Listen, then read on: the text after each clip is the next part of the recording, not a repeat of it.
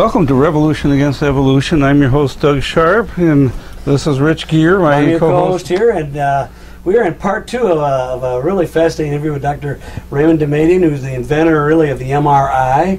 And it's been so good to have you. I just feel so blessed and honored to be able to talk to you about this. But in our last show, we kind of finished up a little bit. We started to talk about the beginnings of how you actually built your first MRI machine.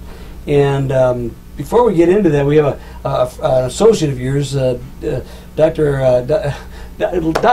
Dr. Larry Minkoff, who has actually been involved with you from the very beginning. Dr. Larry Minkoff. Yeah, why don't you come in here? Yeah, that's great. And he's been a key component to your endeavors over the years, as I understand. Oh, absolutely. Yeah. The first ever scan of a human being. All right. Although, as I understand it, it was supposed to be you, and you actually sat in the thing. And what was your partner, who the big guy? Yeah, no, well, it was. This is a funny story, so you got to hear this. This is really good. Well, I like it. When we built the first scanner, which we gave the name Indomitable because everybody was ridiculing it, when we built the first scanner and we had it set up, the next thing, and we did it on test tubes and so on to make sure it was working, the next thing we had to do was get a human being to go in there. And nobody would go in there. There were all kinds of predictions about how it was dangerous and the magnetic fields and the RF fields and so on, and so nobody would go in there. Well, you need to explain that there was a mouse that got fried. Oh, you had to bring that up. Yeah, there was a mouse that got fried, so there was a little Well, one might think it just make you a little bit more attractive. Yeah, I don't know. It's in his book, folks. It's in his book. Details. So we might better mention his book, The Gifted Mind. This is the reason for the interview, is to promote his new book, and we didn't do that in the last show. Well, we saved the best for last. It's a great book. It's a great read, and it gets a lot of interesting stuff in there. So anyway, the point was you got talked into it, or you volunteered, or somehow you were the first one to put the thing on your. Well, but you did mention, you made an important point, Rich, because it had never been done before. So you didn't really know, the details of what was going to happen. And you were right. We went ahead and did an experiment on a test tube, and unwittingly fried the whole sample. So with the RF that was going in. So then naturally there was some uncertainties about this, and I finally agreed to get in, but I saw to it that when I got in, that I would have a cardiologist sitting there with me. I was connected to EKG machines, and I had all kinds of detectors around me just to be sure it was safe. And the only unfortunate thing is that all we got out of this first experiment was a normal EKG, electrocardiogram. We got no NMR signal. And the signal, naturally, was what we needed to make the image, and we didn't get a signal. And we had spent all this time and energy and money, and I was very depressed about this, and of course everybody had been ridiculing and at the outset saying it was absurd. And all of a sudden Dr. Goldsmith today, he was my graduate student who had built the coil, had the audacity to say, because he weighed 400 pounds, had the audacity to say that I was too fat for his coil. And I was loading the impedance of his coil by being too fat. And as a result, that's why we were not getting a signal. And that eventually, when we were talking about this down the road, became the Goldsmith too fat hypothesis. You see, in the book, he was a skinny guy back in the day, okay? I've seen pictures of you. You were pretty thin back in those days. But it wasn't that I was too fat. I was too fat for Goldsmith's coil. Oh, okay. Okay. You needed a bigger coil. And I was loading his coil, and he could not make the coil 1 millimeter bigger and still get a signal. Okay. So, what was your solution? So the only alternative to test the Goldsmith too fat hypothesis was to get somebody skinnier. Hence, we have Larry. Well, at least you ended up not dying in the process, right? Yeah, that's right. I survived that first scan, except that we didn't get a scan. Yeah. So the only alternative was to get somebody to test the too-fat hypothesis. So what did you think about that you were getting volunteered about this thing? Well, it's a little bit more complicated than just getting it to Goldsmith's coil, because I was working on an alternative technique of my own. Oh. So why should I get it to his coil to get him his technique? Now something comes out. Okay. His technique finished. So anyway, Mike argued that finally he made the coil a little bit bigger, and I was having other issues, so okay, we decided to try me and Mike's coil. Okay. And that's... And you were thin enough. So... That was Mike's observation. But there were some key steps in the making of Indomitable. Okay? And we had to actually make this magnet, a magnet this big had never been built before like this. And the other big issue was the strength of the magnet is controlled by the amount of current, electric current you can put into the coil. So just so we have an idea of it, when you have household electricity, your household electricity has 100 amperes in it, 50 amperes, 150 amperes. And if I sat down and I did the computer calculations, and there was one of our scientists, fortunately at the time, Brookhaven National Laboratory was making magnets. And they said that I could borrow their software to calculate the magnet I wanted to calculate. So I got the software with a bunch of IBM codes, and then I calculated the magnet that we wanted to build to put a human being in. I wanted to get the strongest possible magnet because it would give me the strongest possible signal. Right. And that was the big uncertainty, where we're going to be able to get enough of a signal. So when I calculated this magnet, I realized very quickly, if I used a special kind of wire that was not ordinary copper wire, instead of being limited to 150 amperes of current, if I used a special kind of wire, I could put 1,000 amperes in. But it was a special set of circumstances. It was what we refer to as superconducting wire. And it's not made out of copper. What's it made out of? It's made out of the alloy niobium titanium. Okay. All right. Now, when you take that wire, niobium titanium instead of copper wire, and you make it cold enough, which you do by sticking it in liquid helium, wow. Okay. You can put 1,000 amperes into it, whereas a copper wire you can only put 150 amperes into it. Okay. So I put 6 times as much current, I'll get 6 times as strong a magnet. All right. But now the problem was I'm going to have to make a vat that's big enough to hold liquid helium so I can put this wire in this liquid helium vat. And I'm going to have to be able to keep that liquid helium liquid.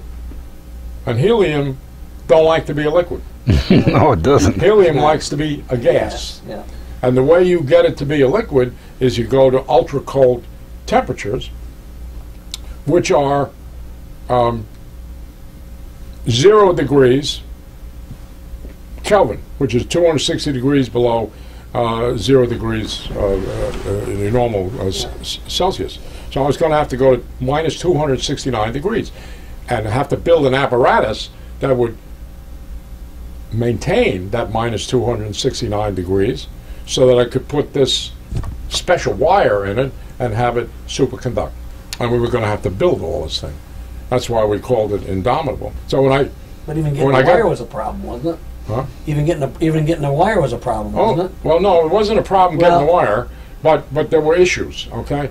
So I sat down and did the calculations with the computer program I got from Brookhaven, and my calculations for the kind of field strength that I wanted call for 30 miles an hour, 150,000 feet. Yeah. Okay? And I said, uh-oh, we got a problem. And what was the problem? Well, when I priced out the wire, it's $1 a foot. So the wire was going to cost me $150,000, but all I had in my budget was $15,000. I had 1/10 the amount of dollars that I needed, so I wasn't going to be able to do it. And I was hoping that, well, okay, I'll have to go out and make some grant proposals and get some people to invest money in this project, etc., in order to get the R&D development funds to try to build this human magnet. Well, the magnet that I was envisioning with the 30 miles of wire, the wire doesn't come on one spool.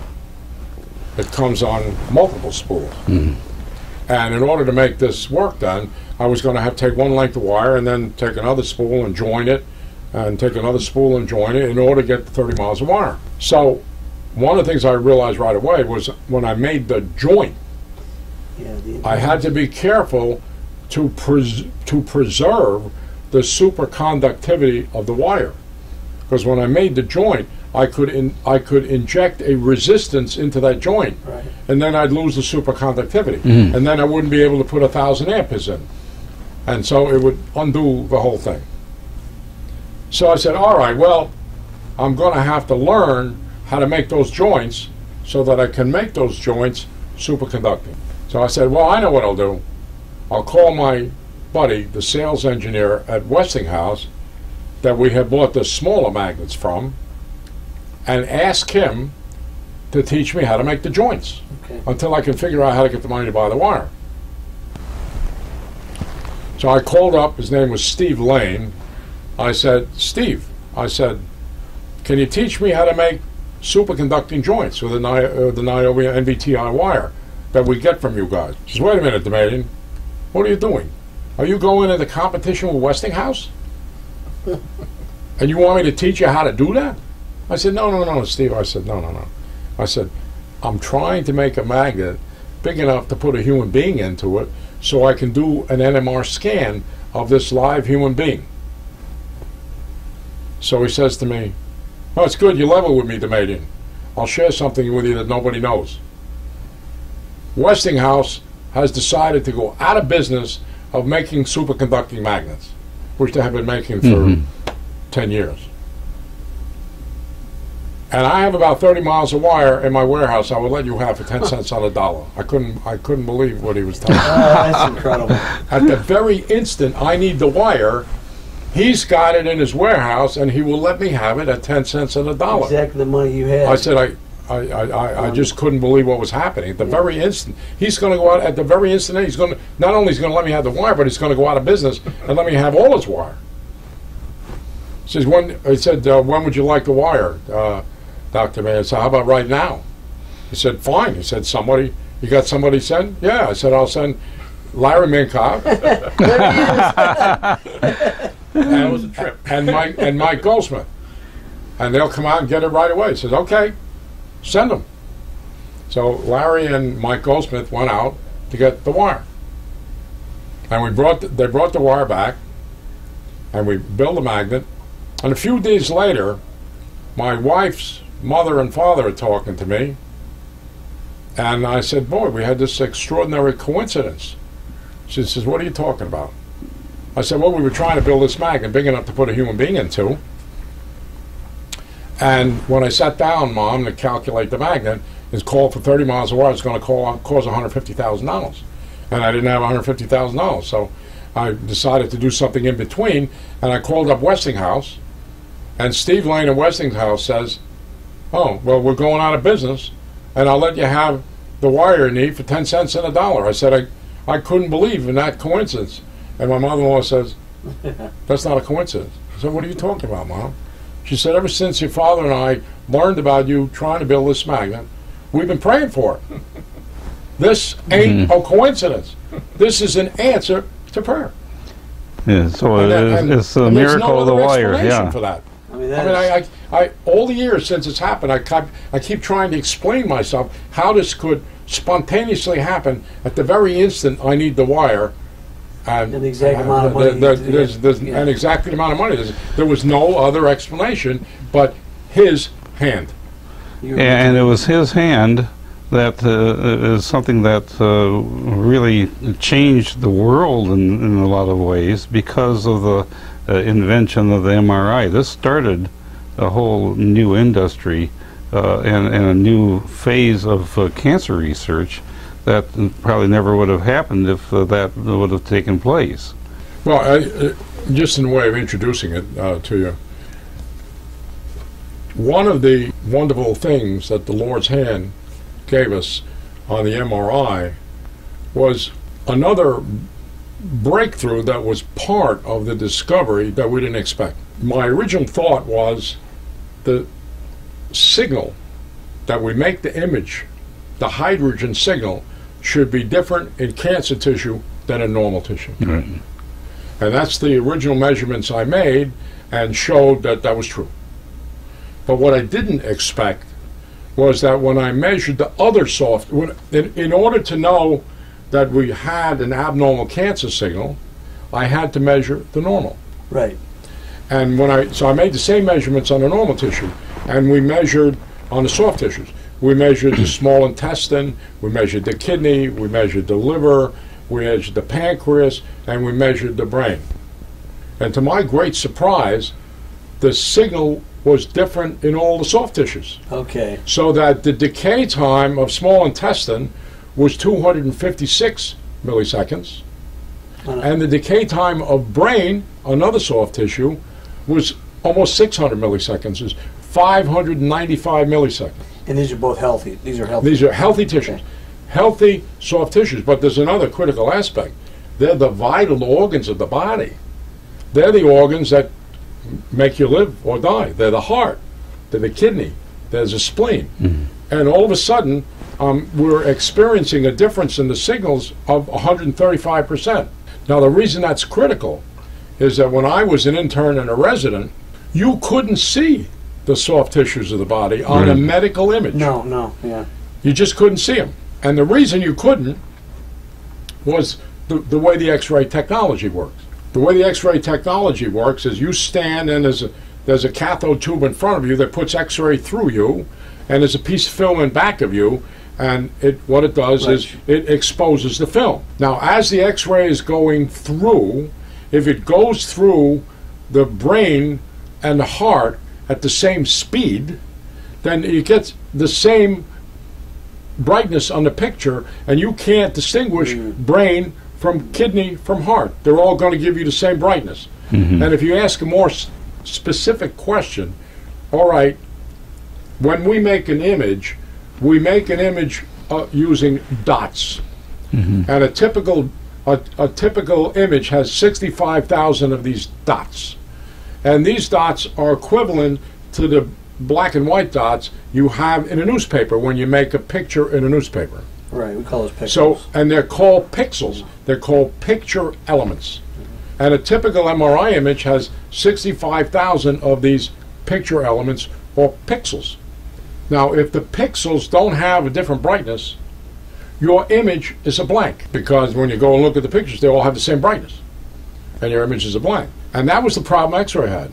The differences in the brightness of the pixels were maximum 4%. But what we discovered when we were doing this, when I was comparing the cancers to the normals, we found a big range of differences among the normal tissues. So liver, intestine had 253, and brain had 600, and the other vital organs were in between, which meant that we were going to get very different signals, and the pixels were going to be very different. And therefore, when we made a picture of these 65,000 pixels, we were going to see detail in the vital organs of the body that were never possible before. Now, also, once you've calibrated the normal tissues, then you can calibrate if bad tissue from those. Exactly. Yes. Now, is it the same? I'm assuming, based on what you're telling me, that every brain has the decay rate is the same, and every. Well, no, not. Well, I guess very close. You know, the difference from one brain tissue to the next is negligible. That's what I'm asking. So then you can calibrate if it's a cancerous cell or something else that from one. You know, since you've got the measurements now of the normal tissues of all the things in the body, now you can go out and calibrate all the ones from find out whether they got lesions or tumors or whatever else like that. You can see what it is. Okay. So we got a big difference in the decay time from diseased tissue than we got from normal tissue. Let me ask this question. This is kind of a really off. Maybe is anybody doing any research as why they think these decay rates are different in the different organs? Yes. I was just curious what factor in the designer's purpose, why they're that, why it would be that. I'm just, just the thought process comes to my mind when you said that. I said, yeah, the brain is different than the kidney. I mean, it makes sense they're different organs, but is there a reason that you've been able to maybe look into medically or scientifically as to why that would help the function be better or worse or different than from one organ to the other? I'm just curious. It's more. Yeah. All right. Well, it is? Okay.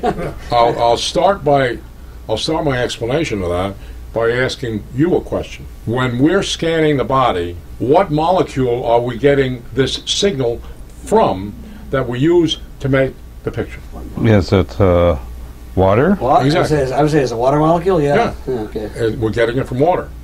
Now, the thing is that, remarkably in this context, if I look at the length of the signal coming from liquid water, it's 1,000 times longer, or maybe, than it is from the same water signal coming from ice. Okay. So the signal is very, very sensitive to the structure of the water molecule. And the more liquid it is, the longer the signal. Okay. And the less liquid it is, like in ice, like in a crystal, the much shorter it is. So therefore, in answer to your question, each of these vital organs have a different composition of water one to the next. And so the decay time of the signal is different in all of them for that reason. Interesting. I didn't know that. It's amazing. It's the difference in water structure inside of these tissues that's giving you the difference in the signal. Interesting. That is fascinating. Yeah. How different is it in the body if it's all in liquid form? Maybe we're getting a little too esoteric and far afield, but I'm just... We were discussing that before when you talked about the hydration shells around sodium and potassium. The water in those hydration shells is different than liquid water. Okay. Oh, okay. But I think another way to say it, to explain it, is that decay time changes with the freedom of the water molecule to move around. Yeah. Okay. If the water molecule is free to move around, they have a long decay time. If the water molecule is locked and doesn't have freedom to move around, then it's a short decay time. And so what we're basically saying is that the structure of the water itself on the inside of the tissue changes from one tissue to the next. And in one tissue, it has freedom to move around, like in the brain, whereas in the intestine, it has much less freedom to move around, so it decays much shorter. Interesting. Wow. And the critical thing is, of course, is that in a diseased tissue like cancer, there's a couple factors. When you look at the water content of diseased tissue, it's as high as 90%. Whereas the water content of healthy tissue is 67%. Oh, wow. So the net result is the cancer tissue has a lot more water, and the water molecule has a lot more freedom to move around. And as a result, has a longer decay time. Does that have anything to do with cells lysing? When they die, they release water? What will happen is they'll fill up with water.